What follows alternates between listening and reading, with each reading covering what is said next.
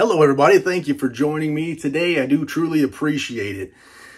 I want to talk to you today about a book by Robert McCammon called Mr. Slaughter, and it's the third book in a series, the Matthew Corbett series by Robert McCammon.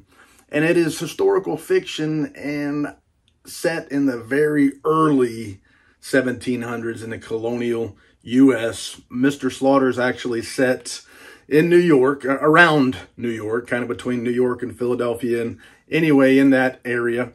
And I'm reading right now Providence Writer, the fourth book in the series, and it occurred to me I probably ought to talk about these books because they're really, really good. Now, I got started with Robert McCammon through the normal channels, reading books like Swan Song and Boy's Life and Wolf's Hour and some of those things. And he was writing a series of these historical fiction books set in the colonial times. And it really wasn't exciting to me because that era, reading about that era, I don't know, something about stockings and the outfits and such as that. I just was never a big fan. I was a big fan of Westerns, but not that stuff. But I like Robert McCammon.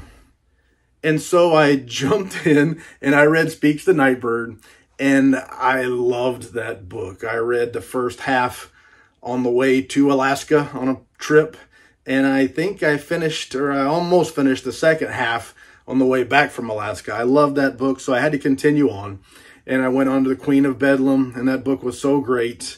And then I kind of paused for a little while, and then I jumped on to Mr. Slaughter, and it was phenomenal. Now I'm reading The Providence Writer. It's also great. One of the problems I have with Mr. Slaughter is right here.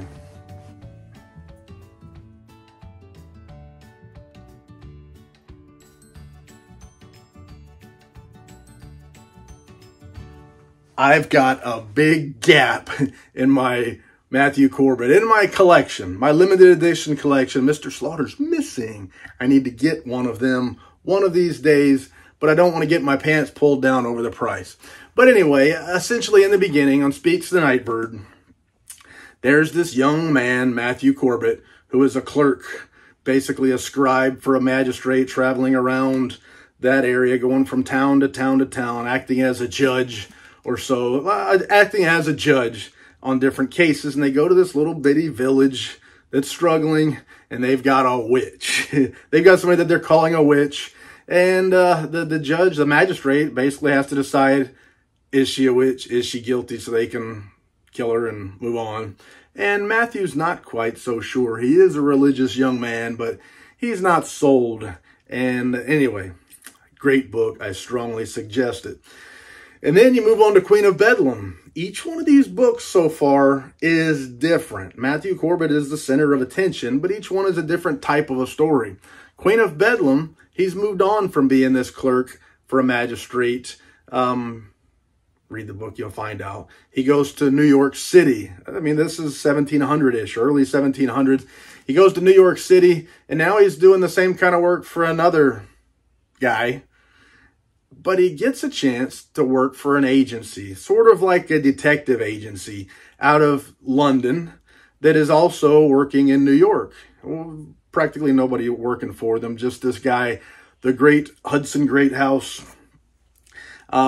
They recruit Matthew Corbett, this young guy. He's very, very smart, a great, brilliant mind, a thinker, a problem solver, but not much else in terms of physical attributes, not a tough guy or any of those kinds of things. Well, Hudson Greathouse is one bad dude. He's one bad dude, and so he helps to train this young Matthew Corbett, this brilliant guy, this problem solver, into the physical arts of sword fighting and shooting and hand-to-hand combat. He's kind of learning. He's still not a bad dude, but he's learning. He's learning some of these skills. The Queen of Bedlam is a great story, and they have to go solve a problem together, get into it develops a lot of the story there in New York, this early New York, but get into scrapes, and a major scrape, and spoiler alert, there's a lot of books in the series. Matthew comes out in the end. And then we jump into Mr. Slaughter. Now we're we're looking at Matthew Corbett, who has been a problem solver for this sort of detective agency now for a little while. He has got some celebrity because of the stories that came out of Queen of Bedlam. He is famous a little bit. He's developed this bit of an ego. He's not a jerk, really, but he's feeling, everybody's telling him how great he is. Everybody's asking him his stories. He feels like he's somebody now. He gets into a little bit of debt, buying fancy clothes and trying to look the part of a gentleman. Fancy clothes, shoes, all duded up. So a little bit of debt. He just doesn't make much money, so it's easy to get in debt if you're buying nice things and you don't make much money. And at the same time, he goes on a bit of an investigation of his own, and he finds some treasure. He decides not to tell anybody. He's going to keep this treasure for himself. He doesn't want to share it because he found it. Nobody else knew what to look for. Nobody else went looking for it. He found this treasure, and it's enough that not only can he kind of square his debts, but come out far ahead, have quite a bit of money left to take care of himself with. At the same time, both he and the great Hudson Greathouse are hired to do a job. It should be a relatively simple job to go to this sort of an insane asylum sort of a thing, this sanitarium sort of place. Not a sanitarium. It's more of an asylum. And take this criminal called Mr. Slaughter, take him to a ship in, I think, Philadelphia, put him on a ship, send him to London, and he's going to be hung or executed, however they execute him in London, because this guy was a murderer. He was a barber that sliced and diced people with a razor, kind of a familiar story. And then he ran and came to the colonies, and there he was a highwayman. So he and a partner would waylay people and steal their money and treasure and kill a lot of people. He was captured, not by any great feat of the capturers. He fell off his horse, got knocked out. So it's easy to get captured when you fall off a horse and get knocked out. And now he's been bound and locked up in this asylum for a while. And Matthew Corbett and Hudson Greathouse have to take him on. He's all beat up and abused and weakened and all this stuff because he's been locked up for so long. They really don't feel like he's that much of a threat. Big mistake. I'm not going to give you all the story, but I'm going to go on a little bit. If you feel like you're getting too much story, then go ahead and pause or fast forward or mute it or whatever you want to do. But this Mr. Slaughter, who Hudson Greathouse kind of does abuse a little bit to show him, to put him in his place, because Mr. Slaughter is a tricky talker, silver-tongued kind of a guy. He keeps pissing off the great Hudson Greathouse. Matthew Corbett is, for good reason, worried and afraid, but he's got a gun. He's okay. They're taking him off. Just get it over with and make their little money and move on. Mr. Slaughter, though, says, I've got a lot of treasure buried on this road up here that we're fixing to pass. And if you don't make a deal with me now, nobody will ever find that treasure. No matter how hard you look, you'll never find it. You'll get your little bit of money, and a lot of money will be left buried. And through talking and talking and talking, he finally gets to Hudson Greathouse. He can't stand it anymore. He and Matthew, Hudson kind of helps Matthew to agree to take Mr. Slaughter, go dig up this treasure, and then crawfish. Instead of setting him free like he's negotiating, lock him back up, take him on, put him on the ship, and send him on his way. He's a murderer, so who cares if you cheat a murderer? That's the rationality for Hudson Greathouse. Meanwhile, Matthew Corbett knows he's got this big chunk of money hidden that nobody knows about, and he wants to tell Greathouse about it so they don't take the risk and all that stuff, but he just can't bring himself to tell him. He wants to keep his money for his own. So they make the deal, and it turns out Mr. Slaughter is a whole lot trickier and a whole lot more physically capable than they expect. So he set a trap. Hudson Greathouse is badly injured and left in a little Indian village there, kind of left for dead, but they have a medicine people, doctors there, who are using their form of medicine to help him. He's still alive. Matthew Corbett, with one of the people in the village there, they go off on a quest to try to capture Mr. Slaughter before he kills more. and I don't want to go too much farther into the story here, but it's only now starting to get good. Matthew is riddled with guilt, because if he'd only have spoken up, if he would have only overcome his own greed, then not only would his friend not be in dire straits, physical problem that he's in right now, but a lot of people who may be killed by this killer wouldn't be put in danger. And it is brutal.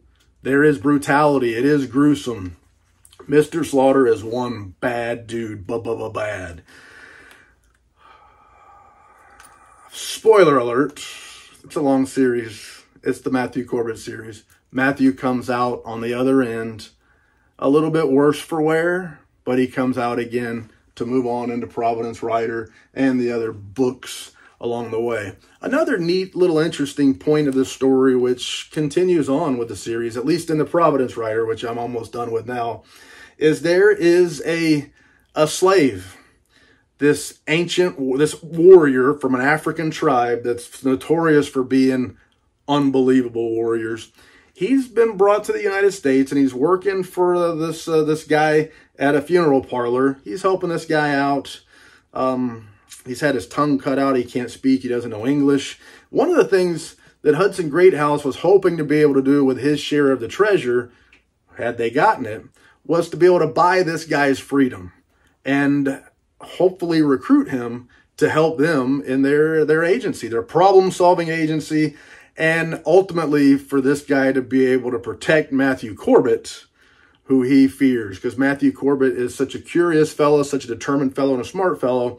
He sometimes gets himself into problems that physically he might not be able to get out of. So he's hoping that this character will help him, and he's a neat addition. Plus, Matthew Corbett has a sort of a relationship with a young lady, Barry. Not exactly his girlfriend, although he wants her to be, but he can't, because at the end of Queen of Bedlam, he had a price put on his head, essentially a card with a bloody thumbprint on it, or a bloody print on it, that essentially says Corbett is dead from this mysterious Professor Fell, one of the great crime lords in England, who's trying to do the same stuff in the colonies. And so Mr. Slaughter and the Providence Rider both get deeper and deeper into this Professor Fell character. And I think it's about where I want to leave it. But Speaks the Nightbird, flippin' fabulous. I strongly recommend it. The Queen of Bedlam, even better than that. Although I will still say Speaks the Nightbird's my favorite so far, just because I like the development of this young Matthew Corbett. And I like the world and all that stuff and the adventures that he has. Queen of Bedlam gets really, really good. It turns it into something different, a different type of story, more of that detective type of a deal.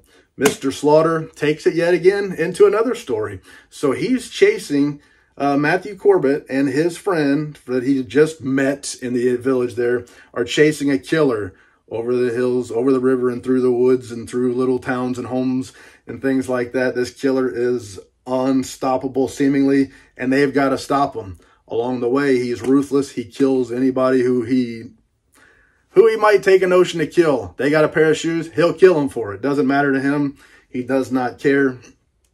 So this is more of that chase, that hunt, the hunter who probably can't stop the hunted when he finds them. So it's that type of a story.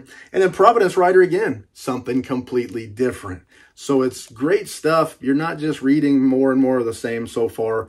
Every story is different. So far, every story is great. So Mr. Slaughter, how do I rate it? If you care, however you want to call it, 5 stars, 10 stars, 1 million stars, I'll say 5 out of 5. Absolutely fabulous book.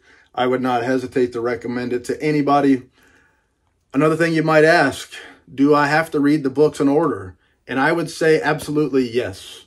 A lot of series books, the authors do a great job of trying to make it to where you could jump in at any point and they'll kind of catch you up, but they don't rely so heavily on you having to know what happened in prior books. And Robert McCammon does a little bit of that, but I think in this series, he puts a little less effort into trying to get you caught up or into kind of nurse feeding you and making sure that You know the things just by reading this that you need to know that happen in the other books, so you'll be able to keep up. Seems like he puts less effort into that, and he's just telling another story in the Matthew Corbett series. So some of this stuff you'll need to know. Some of the stuff you may not need to know, but you won't really know what they're referring to if you haven't read previous books. So I recommend you start at the beginning and read through in order. I usually will recommend that, but a little bit more so on this Matthew Corbett series. Another interesting thing that I found is each book kind of will give you a little seed for the next one. It might just be some random throwaway line or something like that, or a chance meeting of a character that it'll mention in passing that will come into play in the next book. So that's also fun. I don't know what you call it, Easter eggs, whatever, seeds I call it. You find some neat little stuff like that. But I think, in my opinion, as much as I love Robert McCammon and the work he's done, he is at his absolute best in this Matthew Corbett series. I don't know if it's passion. He's passionate about this stuff. He quit writing because this is what he wanted to write, and publishers didn't want to buy it because people don't want to read historical fiction. So it's his passion. I can't speak for the guy, but Robert McCammon, in my opinion, is at his absolute best in the Matthew Corbett series. And that's no insult intended to books like Swan Song or Boy's Life, but this Robert McCammon, to me, is the best Robert McCammon. Anyway, I can think of no more lies to tell, and I've been talking enough anyway. So thanks for your time. I do truly appreciate it. It's good talking to you, good seeing you. You're looking good. This New Year's seems to be treating you well, and I hope it continues. C'est la vie, baby. Doo-doo.